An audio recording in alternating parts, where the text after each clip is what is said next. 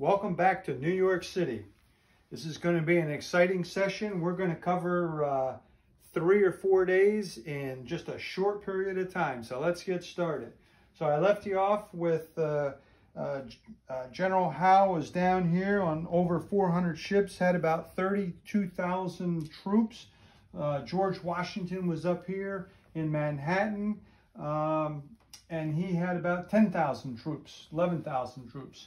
So anyway, so on July the 20th, Howe sends over a messenger and tries to talk to Washington. Washington, he doesn't like the way that the messenger addresses him as George Washington Esquire. He wants to be addressed as General Washington.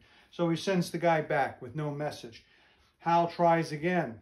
Still same thing. Sends him back. Finally, he sends his adjutant over, Colonel Patterson, and he says that Howe can pardon him if he just surrenders and they all go back to the way that it was. And so George Washington's answer was that those who have committed no fault want no pardon. So basically, I didn't do anything wrong, so I don't need a pardon. So Howe says, okay, fine. On August, now you got to remember, he's over here in Staten Island and on board these ships. My chart and mapping is not to scale or anything, but it'll give you an idea.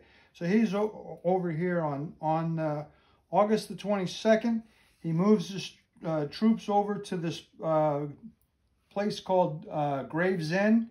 It's in the bottom of Long Island, and he gets over. He's now going to attack. Washington had always thought, even against the recommendations of his troops, his generals, that they would attack Manhattan first. So now he scrambles, and he has fortifications over here, but not as many as they should have. So he scrambles and sends about 3,000 more soldiers over to Long Island. And so Howe is over here. He has General Clinton, General Cornwallis, and a Colonel Grant. And so Clinton will stay in New York for the entire war. Cornwallis we will follow to the War of the South, and Howe will go back to England eventually. So anyway, they're trying to figure out how it is they want to attack the American army. And you had basically General Putnam is over here, General Stilwell, or this is Sullivan, this is Sterling, this is George Washington back here. So Clinton gets word from some loyalists that all these passes, you can see this high ground, these little marks around here are annotating high ground. And so they have these passes, or lower sections with roads going through them. So Clinton gets the word and discusses with Howe that there's one way that the Americans haven't covered. And so they discuss it, and Howe says, let's do it. So on the night of August the 26th, Howe, with about 10,000 of his troops, quietly sneak out of the bottom of Long Island, this area down here, and they march on this road guided by some loyalists, and then they kind of go off this way. And this Jamaica Pass, why no colonial troops ever guarded Jamaica Pass is no one knows. We haven't figured it out yet. They basically had 6 officers riding around on horses. Howe comes up this way, captures these 6 guys, and now look where he is. Look what he can do. So Howe's gone like this. He's gone like this. Oh, my marker doesn't work. Sneaks through here, and he's now behind the American troops.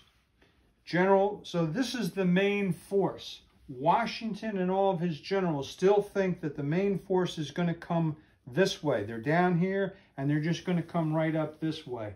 Well, Howe has General Grant do an attack here. he has the Hessians, the Germans that were the mercenaries.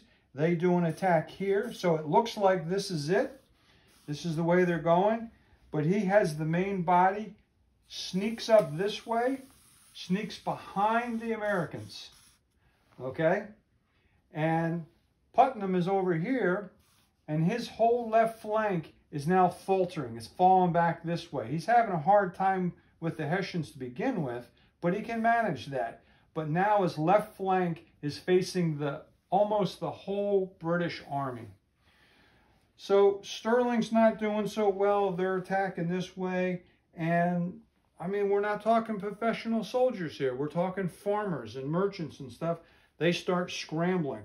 Now, George Washington is back here on Brooklyn Heights. And so they all start going this way.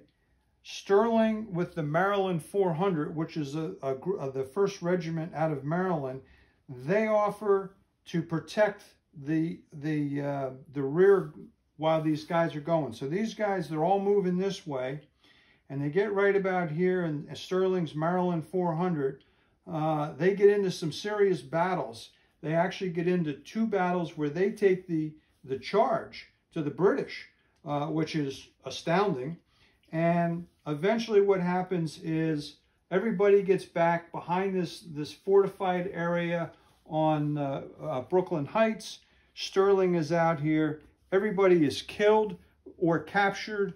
About 8 guys out of 400 get back. And Sterling refuses to surrender to the British. He breaks through their lines, somehow I don't know, and he surrenders to the Hessians. He just can't bring himself. So now George Washington is back here. He's surrounded, basically. He's got Howe coming down this way. He's got Grant coming up this way. So what happens? Don't forget what I said about Howe. He was a strange kind of guy. Howe stops. He just stops his army. It's the middle of the day, and he says, no more. We're just going to stay here. Now, some people think it was because he didn't want to go up this hill because he had just gone up a hill in Bunker Hill and didn't want to get annihilated.